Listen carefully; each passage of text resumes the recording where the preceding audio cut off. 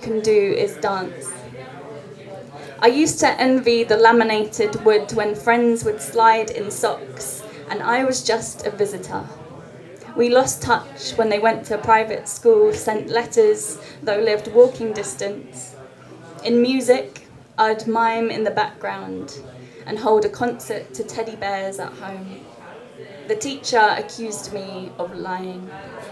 I regret ever practicing that screeching pipe at all. I would play pretend at home on a keyboard from my favourite catalogue shop, wishing one day I might master another language. On Friday nights, I would walk or take the 44 with tap shoes and jazz pumps to a church hall with dusty wooden floors.